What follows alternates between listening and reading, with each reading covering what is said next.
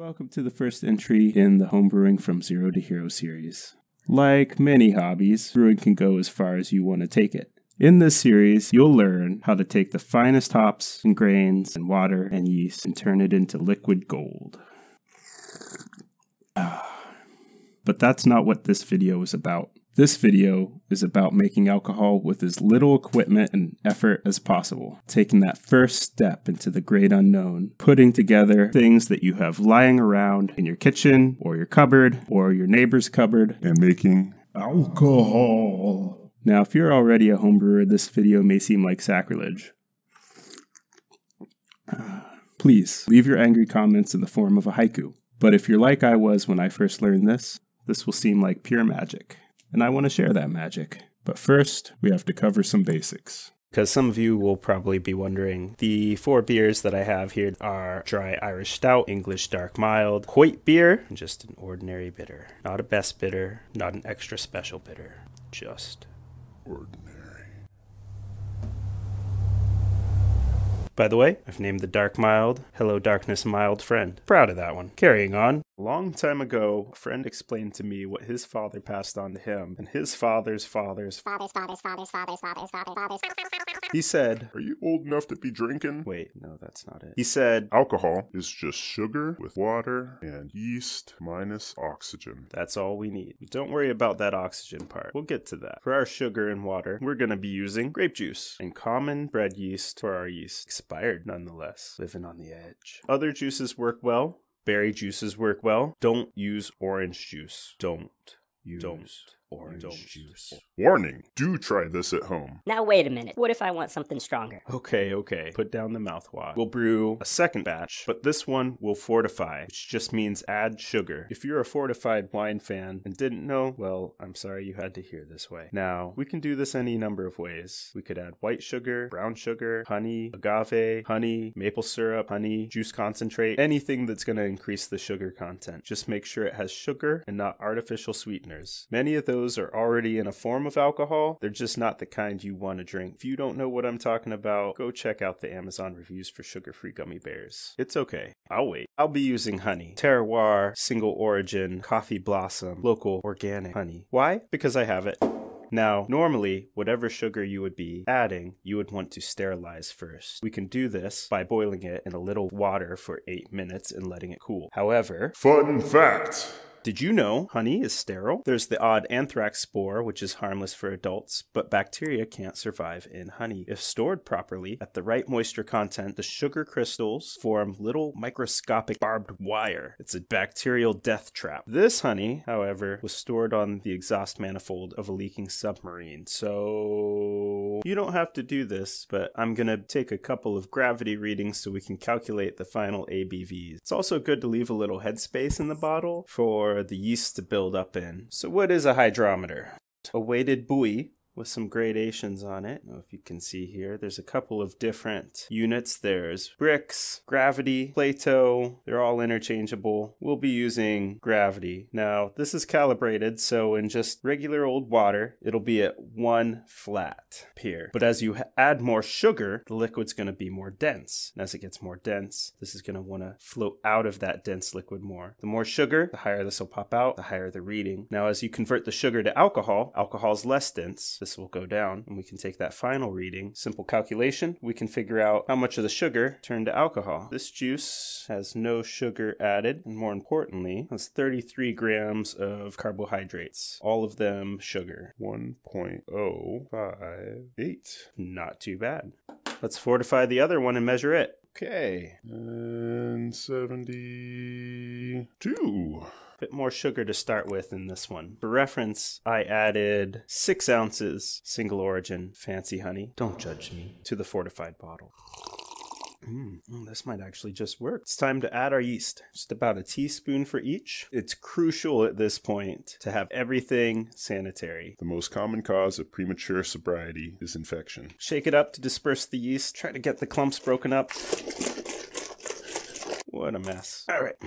Our yeast is in. Our wine is ready to start fermenting. That's it. Now we can just do not just wait.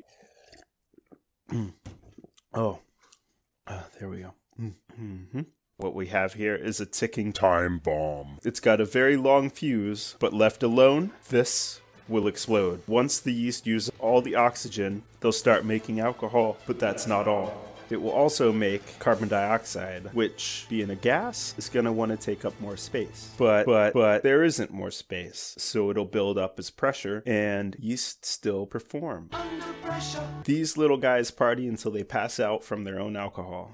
So, how do we diffuse the bomb? We need to let the pressure out without letting oxygen back in. And there's a few ways to do that. The simplest and most dangerous way is just to crack the lid a few times a day. Of course, if you forget to do it, or your yeast produce a lot of CO2 quickly, that could be a problem. Another way, to make an inlet so small that the pressure that the yeast generates constantly creates flow out and air can't flow back in. So one way would be to tie a balloon over this and prick it with a pin. The best way is to use an airlock. Now these will run you a couple bucks. The idea is put a little bit of water in, sanitized water, and the CO2 can build up pressure, push its way through this water around the corner, bubble up, and escape through the top. But air, 1 atmosphere of pressure, can't push back down through, overcome this, and get back into your wine. You can also make your own airlock. All you need to do is drill a hole into the cap, glue in a piece of hose, and then run that hose down into a bucket or a cup of bleach water. The CO2 will build up in the hose, bubble out through the bleach water, and escape. So back when I said we were lucky that these were leaking grape juice all over, these caps already let out pressure. And if you're ever not sure about your setup, just give it a good squeeze and you should see the level rise. If you're not able to move the liquid inside by squeezing it, there's potential there for a bomb. Right, well, now that we've got our bomb diffused, we can just let these bubble away and wait and check back in as they start fermenting. I think I'll just leave this on the counter until someone says something.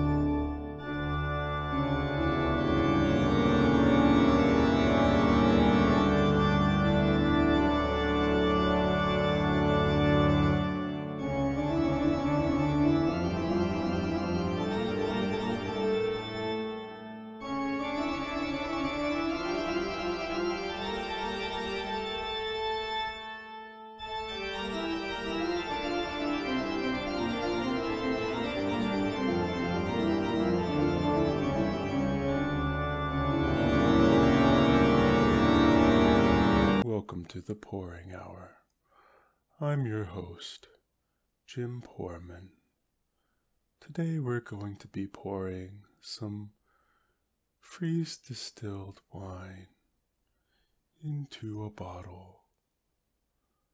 Isn't that nice? This is the result of the first freeze distillation. I'll mark off the volume of liquid retrieved, but we can do better once again for the second time.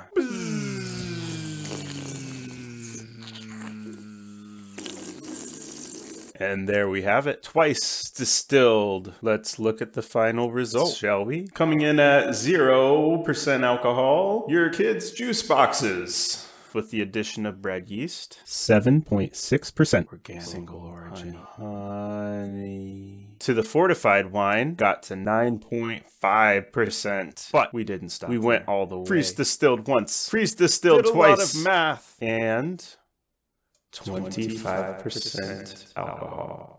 You could probably go one more time and get that even higher, but your yield is going to go down each time you do it, so bear that in mind. That's how I got started brewing. And if you were like me and thought this was cool, it could lead to one of the most fun and rewarding hobbies of your life. Flavor profiles. None of the wines are nearly as sweet as the original juice, but they do still have a nice, soft, sweet quality kind of left behind. I wouldn't call it wine so much. It tastes like a grape cider, if that makes sense. Not in a bad way. It's actually quite tasty. I might explore this concept further. It's actually very tasty. The one flaw that I find with the regular fermented and the fortified is that the bread yeast didn't fall out of solution very well. So there is a slight yeasty character to it. Comes through. Not the end of the world. The freeze distilled wine though, the yeast cleaned up out of that and has this beautiful tart acidic flavor to it. Just jammy, soft honey flavors with a nice heat from the alcohol. Not overpowering or harsh. Just delightful. If you do this, let me know how yours turned out. And if you want to take it to the next level, I'll be doing a whole series on how to brew. The next one will be partial mash. Maybe it's already done. Maybe I'm already drinking it. Time paradox. Stay safe, and I'll see you in the next one. Cheers! Si tu ne m'aimes pas, je t'aime.